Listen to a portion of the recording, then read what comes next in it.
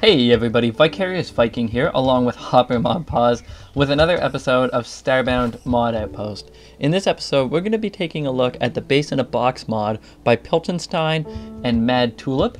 And as you can sort of infer from the name, what this mod allows you to do is place these little modules into the game world and then activate them, and they build these rooms sort of right before your very eyes.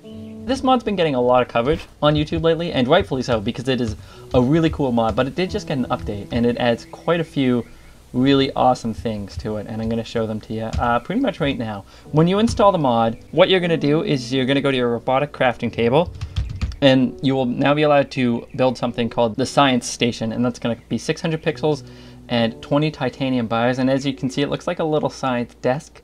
I actually have one already crafted and placed down right here, so I'm going to go ahead and open this up, and this is your crafting station for all of your new Base in a Box content. Now, as you can see, it adds quite a few things actually. What we're going to focus on for the first half of this mod though is just these Base in a Box items here on the bottom, and then the second half we're going to focus on these the building scanner and the building scanning marker.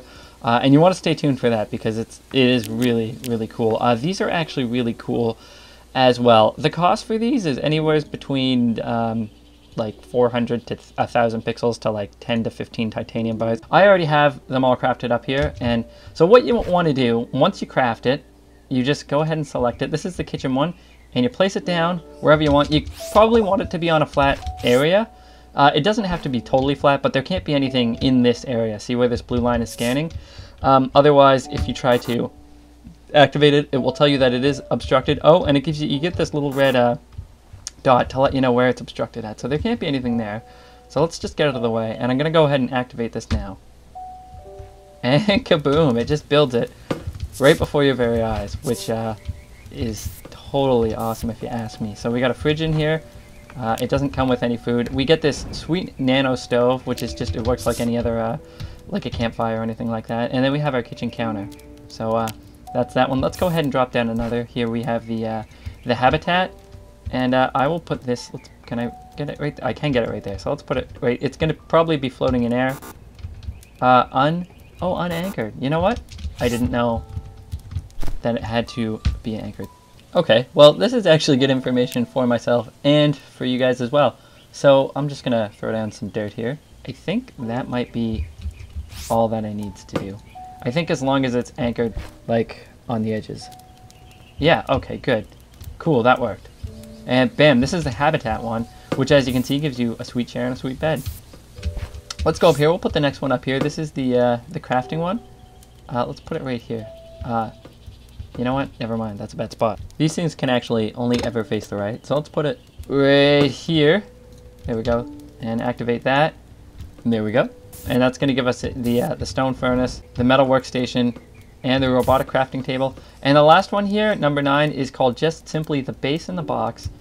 And we're going to go ahead and put this one down and deploy it. And this gives us just the empty Base in a Box here. So you can kind of put whatever you want in here. There's a few other items you can craft. There's this laser furnace, and we're going to go ahead and put this in here, and this medical tank, which actually won't fit, so that's going to go on top. What this laser furnace allows you to do is it works like pretty much the regular furnace, but it works more of a crafting table. So everything has the exact same cost. Like for example, a steel bar still costs 1 iron and 1 coal. But instead of having to smelt them one at a time, I can just craft like 471 of them right now if I wanted to. Veolium bars, same thing. Glass blocks, they just cost 3 sand as always, and then I could just craft 14 of them right now instantly if I wanted to. So it's a really cool take on the original furnace. It's kind of noisy though, as you can tell. And what we have up here is the medical tank. I featured a mod very recently on my As Seen on TV special. And it was the regeneration chamber, and it looked exactly like this. This does pretty much the exact same thing. You just hop in, and it heals you way quicker than a bed. I wasn't very hurt, but as you can see, I'm totally healed now. So basically, that's what it does. It just heals you super fast. It's really cool. The medical tank and the laser furnace, you can see the prices for them right here. They just cost a few uranium rods and a few Agisalt bars. So there you go. And there's one more thing that's really cool with these building Base in a Box modules here, is you can place them in the air, and what you want to do is if you move it about 2 away, that'll get it pretty much perfectly lined up. And now if you activate it, they can stack right on top of one another. So that's the first part of the mod. I think it's really cool for people who don't want to have to build an entire base every time they move to a new planet, but also, you know, don't want to live out of their spaceship like a bum. Not that you could be a bum if you're living out of a spaceship. Anyway, let's move on to part 2. Okay, so for the second part of this mod, we're going to focus on the building scanner and the building scanning marker, both of which can be crafted for a few uranium rods and or adasalt bars, respectively. What this is going to allow you to do is the building scanner will literally absorb any other building in the game world, and then it gives you a little printer, and you can use that printer to print this exact same building out anywhere else that you want, as provided you have room for it. It gets a little bit complicated here, but I'm going to do my best to try to explain things thoroughly without taking up too much of your time. So first things first, you're actually going to need a wiring tool for this jobby. They already exist in the game world. You can craft them here at a wiring station, and you can see the cost here: a few gold, silver, copper bars, a laser diode and a circuit board, and some titanium panels. The laser diode can be crafted here in the wiring station as well for just 1 steel bar and 1 glass block, and the circuit board can be crafted for 1 copper and 100 pixels. That will give you everything you need for your wiring tool. So they really don't cost that much to make. If you don't have a wiring station, just to let you know, you can craft them here at the robotic crafting table for 20 steel bars and 20 titanium panels. Okay, so as long as you have your wiring tool, we are good to go. So this is the building here that we are going to scan, and we are going to print it out elsewhere. I've already placed my, what is it called? This is the building scanner. The other thing is a building scanning marker. So I've already placed the building scanner down on the ground right here, and I've already placed my building scanning marker over here. This is somewhat in the wrong spot, but I actually wanted to do this for a demonstration. This won't take anything above it. We're going to lose a little bit of the roof, but that doesn't matter. It's going to take nothing directly below it, but it will take everything else to the right and everything below that. Because we have our building scanner on the right. If we had our building scanner on the left, it would take everything from its very left and below that. So I have to wire it. So this is where you want to get your wiring tool out, and you want to select the building scanner marker, and we have it selected, and we're going to walk over here with our wire, and we're going to connect it to the red part of the building scanner. And once you have that, it's wired up and you are actually ready to go. So before I activate the building scanner, I just want to let you guys know, see all of the it's going to take the whole building, but it's not going to take like the banana poster or the bed or kind of any of the placeable objects. I won't take the doors either. So as you can see, none of that stuff came with it, but the whole building is gone. The background is gone. The platforms are gone. And as you can see, it didn't take the roof, and it didn't take this wall that was directly below it.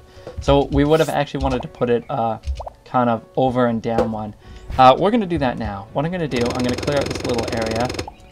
You'll notice that it did give us right here the building printer, a device that will construct a building from its internal blueprint. So it now has the blueprint of this building that we just absorbed.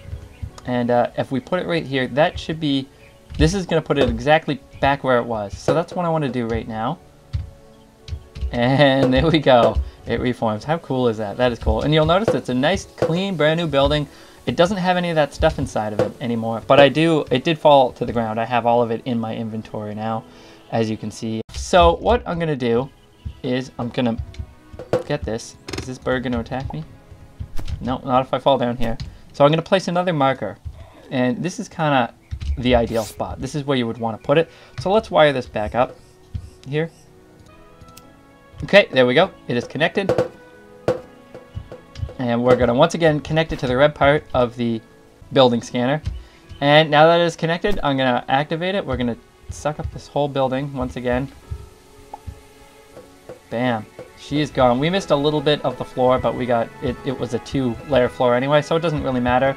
This could have gone down one more, and that would have got it, but not a big deal. Okay, so we're going to move over here. I have a nice flat area, and we are going to rebuild this sucker. Okay, so this looks like a good spot to put down our new, our newly absorbed building. So let's just throw this down and activate it. And look at that, there you go. I have moved my base And that's how she works, guys. So once again, that is the Base in a Box mod by Piltenstein and Mad Tulip. Definitely a really cool mod. The links to download it are in the description, and you should definitely go ahead and check it out. Guys, that is going to wrap it up for this episode of Starbound Mod Outpost. I want to thank you very much for watching. If you like the video, leave a like. I love getting comments, and if you have any questions, I'll do my best to answer them. So you can leave some comments in the comments section below. Share the video if you know anybody who would enjoy it. And as always, subscribe for more Starbound Mod Outpost videos. You guys have a great day, and I will see you later.